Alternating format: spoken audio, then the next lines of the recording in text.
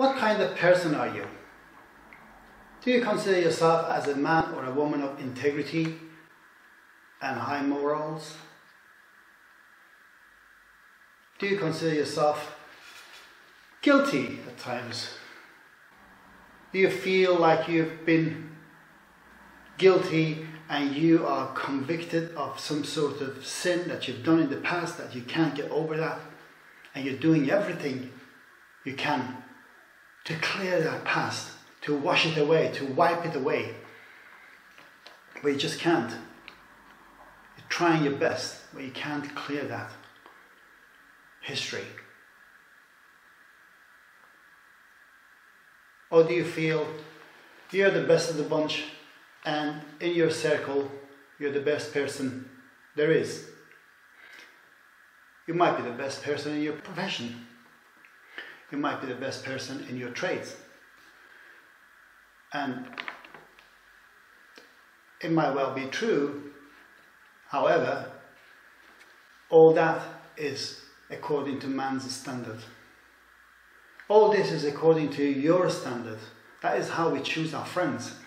We choose our circle of friends and network. We see somebody who is matching with our own criteria, with our own standards, and we just think, oh, that guy is a nice chap. Or that woman is a nice woman. And all that is because of our own perceptions and our ideas and our own standards. According to our own standards, we judge others and we filter people out and filter people in. We try to find people of our own likeness, of our own mindset, and that is how we choose them. Because our standard says this guy is good, that guy is bad. This type of thing is good, that type of thing is bad. We have our own principles. Everybody has their own principles. But God has set His own principles. His standards are not our standards. His standard of morality is Jesus Christ. He showed us in the life of Jesus Christ as an example. He didn't just give us a set of rules to abide by, but He sent His own Son to be an example for us, for our everyday life. A practical example. You're not watching this video by chance. You've either been directed by friends and family, or you've been directly guided by God Himself to this video. Take this as a God-given message and listen to the message all the way through, because I'm going to take you through the salvation journey through the scriptures. I'd like you to think about yourself a little bit and think and judge yourself. Jesus was the only person on this planet who never sinned. We've all sinned. One way or the other, at one point or the other, we have all sinned. Now, this is what I want you to do. In your own quiet moments, I want you to think, although you've been kind and good and person of integrity, would you fulfill the criteria of God's standard? Would you say you've lived up to the standard of Jesus?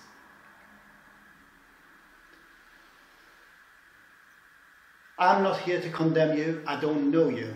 Like I said, you've either been directed to this video by a person, by a family or a friend, or directed to this video directly by God Himself. Take this as an opportunity to just spend a few moments with yourself and judge yourselves. The scripture says, judge yourselves first. Don't let others judge you. So judge yourself so you're not judged by others. Now, I want to take you through what I call the salvation journey through the scriptures. The scripture says, "For all have sinned and fall short of the glory of God." We've all sinned. We just went through that. It's all right to say, oh, if I was at Jesus' time, I would be Peter, I would be John, I would be sitting next to him, I would even go to the cross with him. In fact, Peter actually said that. He said, I would go to the cross with you. But what he did, he denied Jesus 3 times before the cock crowed, as Jesus predicted and told him. We're all the same. All his disciples went about their own business after Jesus died. It was only after he came back and he rose from the dead that they had such conviction that they threw away all their business and went about preaching the gospel. And they had no fear of persecution or anything else, even death, imprisonment. Nothing frightened them because they had such convictions. Now, it's all right to say, I would be this, I would do that. In fact, teachers of the law and Pharisees said, and Jesus condemned them, because they were talking about prophets before them, that they were killed and persecuted. They were saying that we wouldn't do this. See what Jesus said to them. In Matthew 23, verses 29 to 32, Jesus says, "Woe to you, teachers of the law and Pharisees, you hypocrites! You build tombs for the prophets and decorate the graves of the righteous. And you say, if we had lived in the days of our ancestors, we would not have taken part with them in shedding of the blood of the prophets. So you testify against yourselves that you are the descendants of those who murdered the prophets. Go ahead then and complete what your ancestors started." We are doing the same thing if we say that if we lived in Jesus' time, we would be even Jesus, we would be John, we would be Peter, we would do this, we would be better than Peter, we would be better than John, we would be better than all those disciples that he had. He had rotten disciples. If we say that, we are condemning ourselves.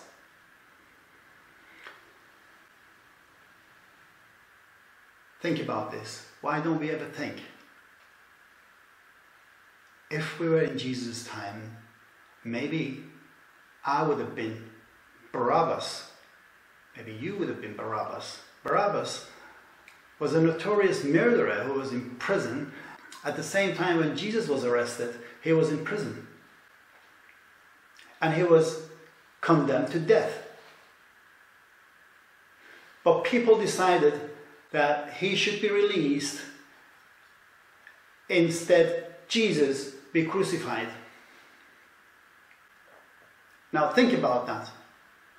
Jesus took the place of a notorious murderer and died a horrific death on the cross for his sins, for that murderer's sins. Jesus had never done a single wrong to anyone, had never sinned. Although tempted, but he never sinned.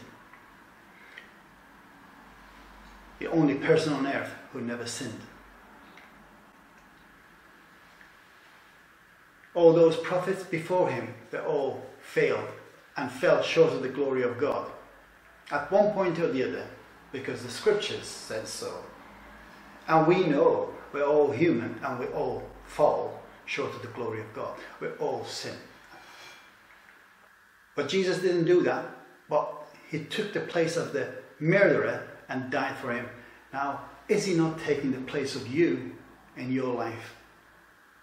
He's died for you. He's died for me.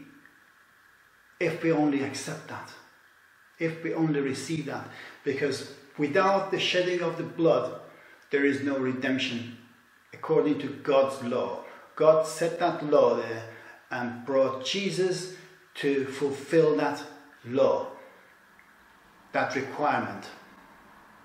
because Jesus died, and the shedding of his blood was an atoning sacrifice for our sins. We are Barabbases. You are a Barabbas. I'm a Barabbas. Have you seen that film? I am Spartacus. No, I am Spartacus. And everybody says, oh, we are Spartacus. No, you are Barabbas. I am Barabbas. Everybody is Barabbases. We are all Barabbases. We've all been guilty at one point or the other. Let me take you through the salvation journey through the scriptures. I call this salvation journey. The first part, which we read, I'll read again. For all have sinned and fall short of the glory of God. Therefore, this is another scripture, therefore, as sin entered into the world through one man, and death through sin, and so death passed to all men, because all sinned. This is talking about the original sin that came from Adam, on top of all the sins that we've committed, and we've corrupted and convoluted this word and made this word so messy and chaotic because of our sins. On top of that, originally we inherited a sin from our forefathers, from Adam. He disobeyed God's only law at the time and sinned. And because of that, he lost touch with God, in the sense that he lost his presence. And that sin has been passed on to us from father to child, generation after generation, and we have inherited that original sin. By nature, we have that tendency to sin. We're inclined towards sin until you're saved. And by that I mean receiving salvation through Christ, which I'll explain. So first we received sin and the punishment of sin because of Adam's sin that was passed down to us generation after generation, which is why, if you notice, even children, they know good and evil without nobody teaching them. They know that because Adam ate the fruit, the forbidden fruit, which was the fruit of the tree of knowledge of good and evil, good and bad. With that, they had that knowledge, and that knowledge has been passed on to us. Now we exercise the evil more than the good by nature. James chapter 2, verse 10 says, for whoever keeps the whole law and yet stumbles in one point, he has become guilty of all. In the world we live in, how the societies and governments look at guilt is that you're innocent until proven guilty. Whereas God says the opposite. You're guilty by nature. You've been born in sin, regardless of your own sins. But on top of that, we all have sinned. We just looked at that. We've all sinned, and we've gathered sin, and we've learned and earned sinning. We learn and practice that. But as soon as you're born, you have already inherited a sin, which needs redemption. So in God's eyes, you're guilty until proven righteous, which we'll get there.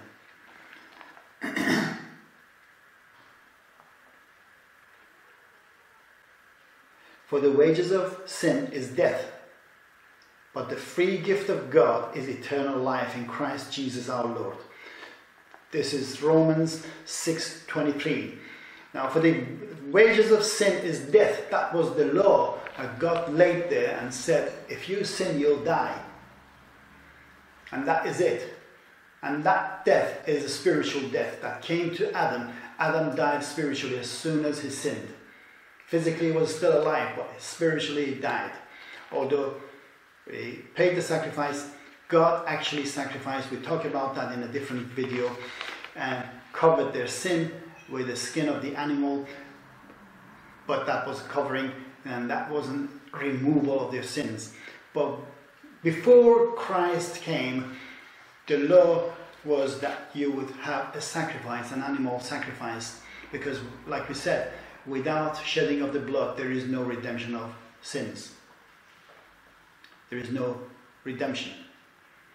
So the way we had to do it before Christ came was that we had to present a bull or a goat or a lamb sacrifice to the temple by the high priest, not ourselves. We weren't even allowed to talk about God or mention God's name or pray directly to God. We couldn't do that. We had to go through the high priest, and that only once a year. But after Christ's death and resurrection gave us that access, that because of that sacrifice we can be redeemed if we receive the gift, the free gift of salvation through the blood of Jesus Christ. We can access God, and in fact we can call God Father. And in fact the Bible says Abba. We can call him Abba, Father. And Abba literally means daddy. We can call God daddy. Only through the blood of Jesus. Before that or without that, you're not even supposed to even speak or mention the word God or talk to God. You're not acceptable. But God demonstrates his own love for us in this: while we were still sinners, Christ died for us. We were still sinners, and God loved us so much to die for us. Christ, his own son, his only son, died for us as a sacrifice, as an atoning, substitutionary sacrifice instead of us. He released us, just like Barabbas. He freed us, he set us free from condemnation, from death, from the penalty of sin. And he released us. And on top of that, he gave us the access to the Father, Heavenly Father, and the Holy Spirit to guide us and lead us. Only through the blood of Jesus. But as many as received him, to them he gave the right to become God's children, to those who believe in his name. Isn't that wonderful?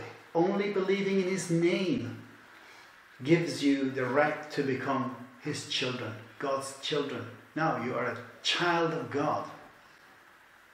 Think about that. A second ago you were guilty and condemned to death spiritually in God's eyes. Now after you receive the Christ, you're suddenly, in God's eyes, a child of God. You're washed and cleansed with the blood of Jesus. Because he took our guilt and nailed it to the cross. He died the penalty of death for our sins. It was God's substitutionary atoning sacrifice for us.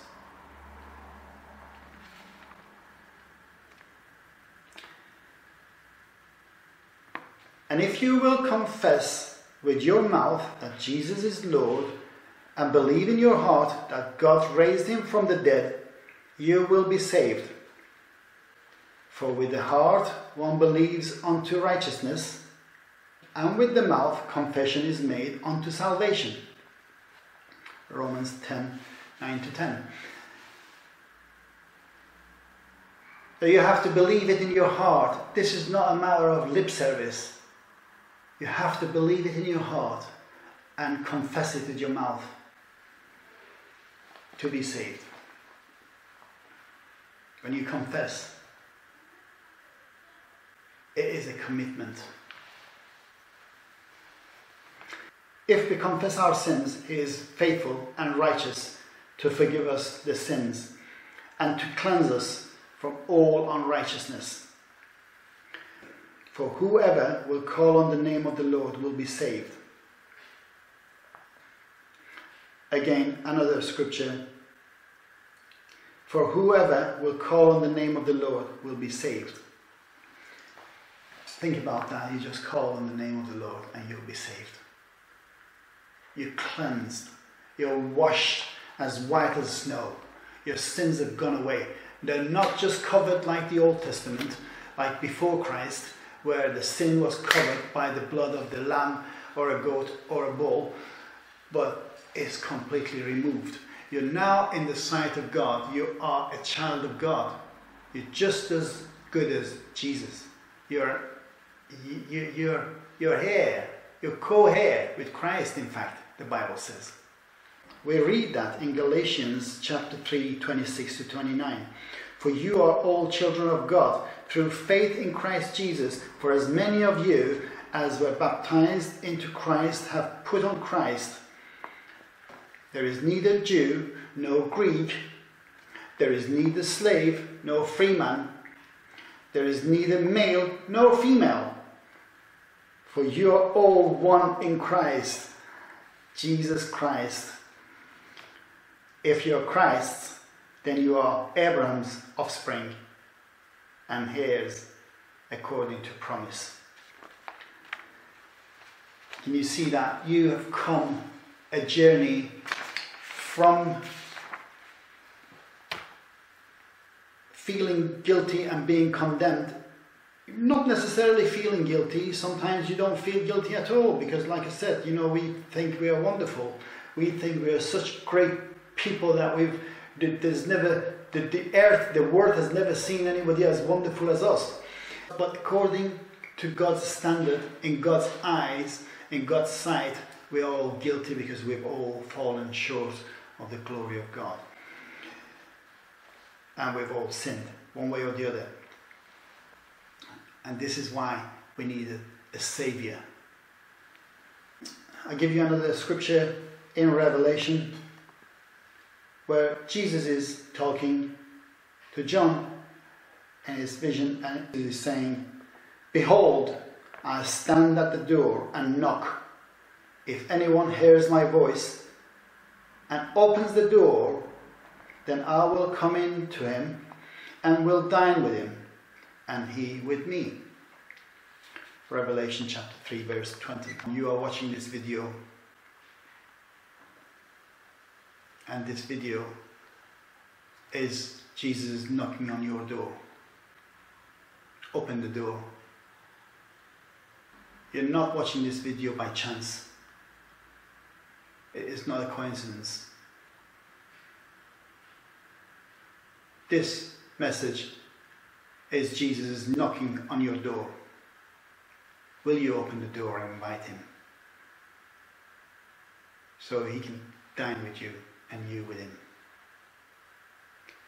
If you will, I would like you to bow down in respect and close your eyes and pray this simple prayer with me and receive the free gift of salvation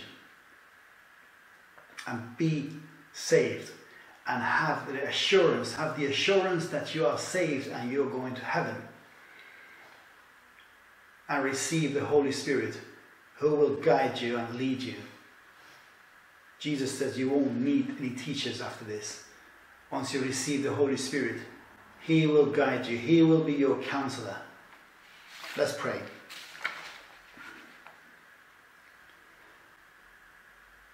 Heavenly Father, I come before you in repentance. Remove this heart of stone and put a heart of flesh in me. Forgive all my sins. Sins that I know I've committed and the sins that I might have committed in ignorance. Forgive me of all my sins and the sins of my forefathers that's been passed down to me. Wash me with the blood of Jesus Christ and cleanse me as white as snow. Fill me and anoint me with your Holy Spirit. I believe in my heart and I confess with my mouth that Jesus Christ is my Lord and Saviour, and that he died for my sins and God raised him from the dead. Thank you, God, for saving me. Thank you, God, for saving me. Thank you, Jesus, for your atoning sacrifice, for your blood that you shed to redeem me from sin and the punishment of sin. Hallelujah. Glory to God. You're saved. You're not only saved, you're a child of God, and you're filled with the Holy Spirit. The Holy Spirit that Jesus Christ promised to all who believed in him. Now, listen to this one. This is your day of salvation. This is the first day of the rest of your life. Think about that. The first day of the rest of your life with Jesus living in you. Now it's Jesus living your life, not you living your life. This is why we say it's a commitment. Because it's Jesus. You're allowing Jesus to live for you. The same way that he died for you, for your sinner man, sinner woman, sinner person in you, and substituted that and set you free. Now you're allowing him to live in you. And you're living your life, the rest of your life, for him. For he says, at an acceptable time I listened to you. In a day of salvation I helped you. Behold, now is the acceptable time. Behold, now is the day of salvation. I'll read that passage again. You are all children of God through faith in Christ Jesus, for as many of you as were baptized into Christ have put on Christ. You have put on Christ. There is neither Jew nor Greek. There is neither slave nor freeman. There is neither male nor female, for you are all one in Christ Jesus. If you're Christ's, then you are Abraham's offspring and heirs according to promise.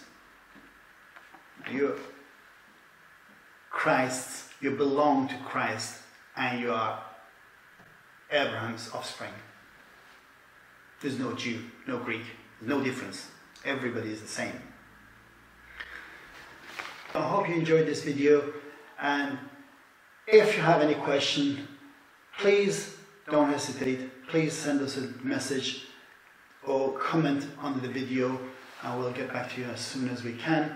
If you've received the free gift of salvation by faith, and you said this short little prayer, which is the best ever prayer you've ever done in your life, because this will change your life. This is a life-changing prayer. Anything else, it might affect your life. All the other prayers will affect your life in one way or the other, but this is a life-changing prayer. This is about life and death, spiritual life and death situation. This prayer was to save you, your soul. Your spirit will live forever, and you will go to heaven. And your place after this word will be in heaven. It's a guarantee. It's not a myth. It's not a counterfeit. It's guaranteed. And the guarantee we have is the Holy Spirit. The Holy Spirit is a guarantee for what is to come. And you will know that you have received the Holy Spirit. Just as a pregnant woman knows she's pregnant, you will know that you have received the Holy Spirit. You don't have to prove it to anyone. Nobody has to convince you that you have the Holy Spirit in you. You will know, and only you will know that you have the Holy Spirit. And others might or might not be able to tell, but it is for you to know that. And you know that you know. If you've said this life-changing prayer, we would appreciate if you could send us a message and let us know so we can rejoice with you in the fact that you are saved. Angels celebrate and rejoice. Angels rejoice when one sinner comes to salvation, according to the scriptures. We would like to celebrate and rejoice with you if you let us know that you have said this prayer and you have received the free gift of salvation through faith in Christ. Thank you very much, and may God richly bless you.